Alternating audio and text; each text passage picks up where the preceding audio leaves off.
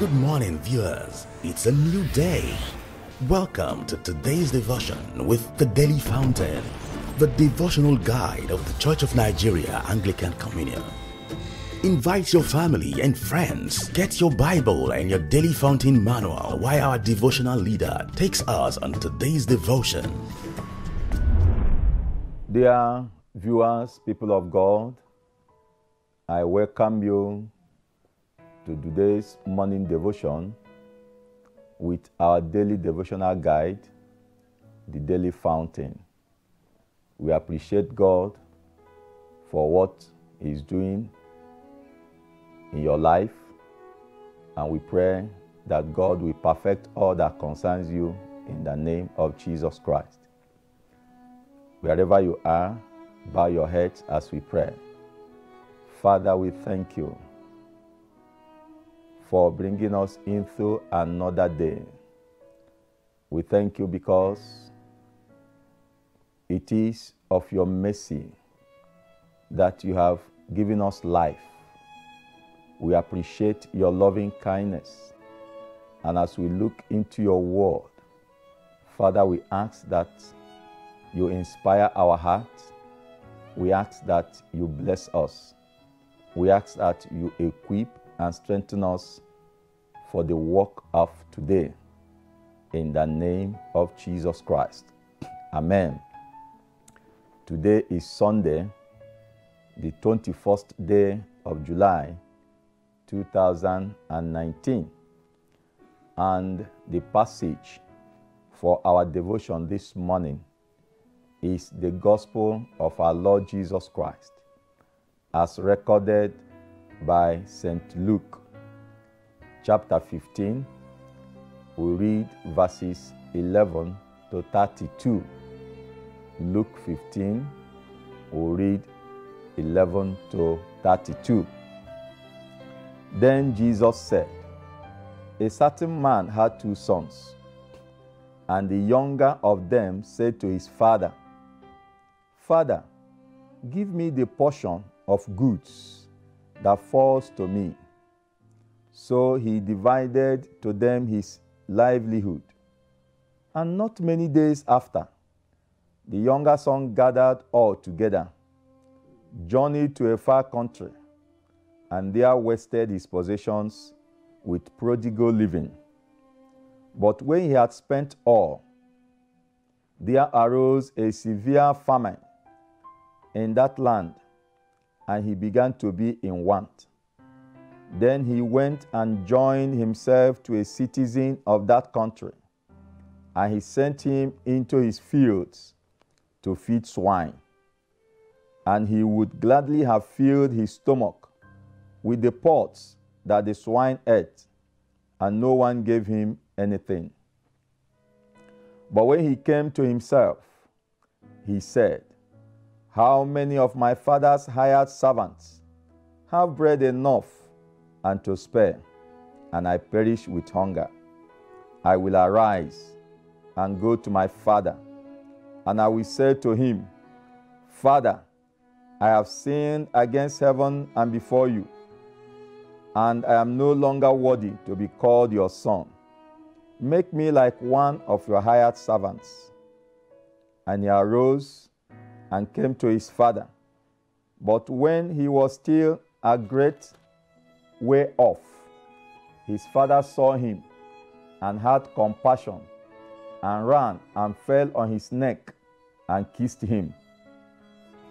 And the son said to him, 'Father, I have sinned against heaven and in your sight, and am no longer worthy to be called your son.' But the father said to his servants, 'Bring out the best robe and put it on him, and put a ring on his hand and sandals on his feet, and bring the fatted calf here and kill it, and let us eat and be merry. For this my son was dead and is alive again. He was lost and is found.' And they began to be merry. Now his older son was in the field, and as he came and drew near to the house, he heard music and dancing. So he called one of the servants and asked what these things meant. And he said to him, "Your brother has come, and because he has received him safe and sound, your father has killed the fatted calf." But he was angry and would not go in. Therefore his father came out and pleaded with him. So he answered and said to his father, "Lo, these many years I have been serving you. I never transgressed your commandment at any time, and yet you never gave me a young goat that I might make merry with my friends. But as soon as this son of yours came, who has devoured your livelihood with harlots, you killed the fatted calf for him." And he said to him, "Son, you are always with me, and all that I have is yours. It was right that we should make merry and be glad, for your brother was dead and is alive. Again he was lost and is found." This is the word of the Lord. Thanks be to God. Our topic this morning says, "I will arise." I will arise. The passage we read is one of the popular passages in the scriptures. An interesting one indeed. A story of a father who had two sons. The younger woke up one morning and asked the father to give him all that belongs to him. Whatever the father has for him, he should hand them over to him, for he thought in his heart that he was now matured enough to take care of himself. His father obliged and gave him part of his properties. And after a few days, this young man gathered all these properties and went into a far country, far away from the reach of his father, far away from the watchful eyes of his father. Of course, far away from the protections of his father. People of God, sometimes we think we can do without God, and we decide to go doing things our own way. And whenever we decide to do things our own way outside God, we are putting ourselves in serious danger, because whenever we move away from God, we move away from His guidance, we move away from His protections, we live our own life the way we want it, we will surely run ourselves into danger. So, this young man went away into a far country, and there he engaged in prodigal living. He engaged himself in fornication, in adultery, in drunkenness, in smoking, in cheating, in all manner and all form of prodigality. It was not long. The whole money was wasted, and he began to be in want. People of God, listen to me this morning. When you are living outside the cover of God, outside the protection of God, outside the umbrella of God's mercy and protection and preservation, you are bound to get into lack very soon. You are bound to land yourself into difficulty very soon. So this young man found himself in a difficult situation that he could not feed. there was no job. The one he got, they could not pay him.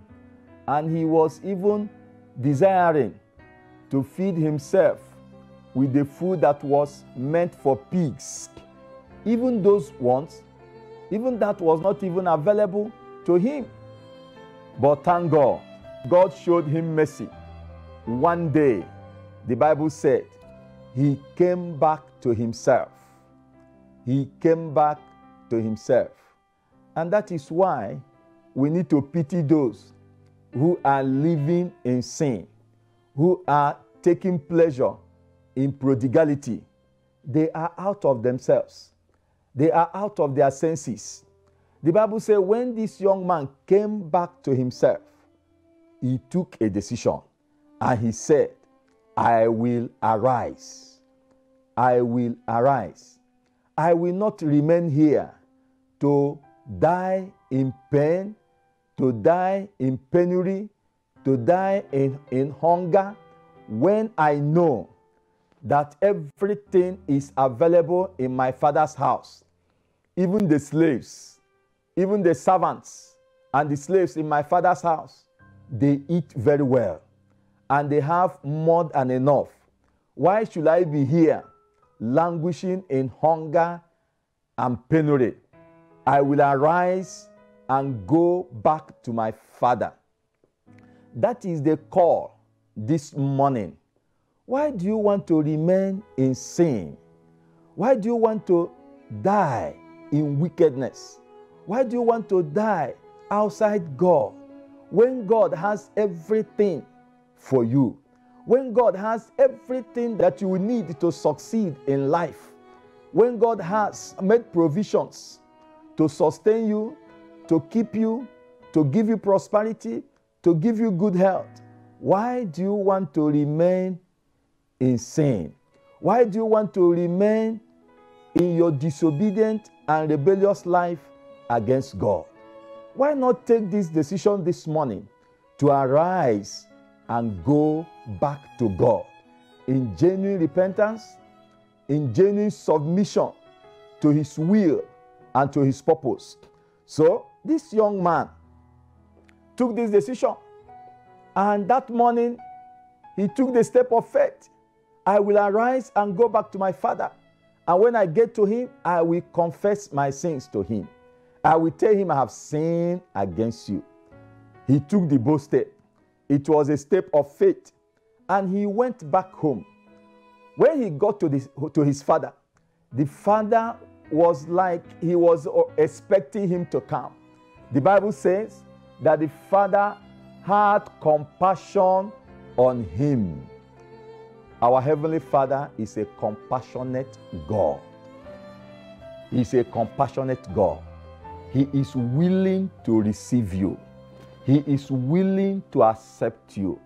It doesn't matter how far you have gone into sin, how deep you have fallen into the miry clay of unrighteousness, of unholiness, and of prodigal living. Take decision this morning. Come back to God in genuine repentance. I promise you under God, He is a merciful Father. He will receive you. He will forgive you. The blood of Jesus is readily available to wash away your sins. No matter how dirty you are, God will surely cleanse you and make you His child. As you take this decision this morning, I tell you, you will not regret it, but you will open door of peace and joy for yourself and a door of eternal life for your soul at end. So what are you still waiting? Why not take this decision this morning? Arise and come back to the Father, and He will surely receive you. Bow your heads as we pray. Dear Lord, our Heavenly Father, I want to pray for my listeners. As many have discovered how far they have gone away from you, and through your word this morning, they are taking this decision. They are rising from their positions, from their sinfulness an unholy life and they are coming back to you, Lord, in your mercy, forgive them. Lord, in your mercy, wash away their sins. Lord, in your mercy, bring them into your bosom. And I pray that you grant them the joy of salvation. In the name of Jesus Christ. Amen. I pray for you, my listener. May the hand of the Lord be upon you. May the mercy of the Lord rest upon your life. And may the grace of God uphold you in your life this day. May He see you through. In whatever challenges that will confront you this morning, may the Lord give you success, victory, and breakthrough in the name of Jesus Christ. Thank you, and remain blessed and rapturable. Amen. We thank you for fellowshipping with us today. We invite you to join us tomorrow morning, same time, same station, for another special edition of the Daily Fountain. If you are led to sponsor or support this program, please contact the numbers and email all showing on your screen. Also, subscribe to our YouTube channel at youtube.com/ACNNTV. Visit our website www.acnntv.com.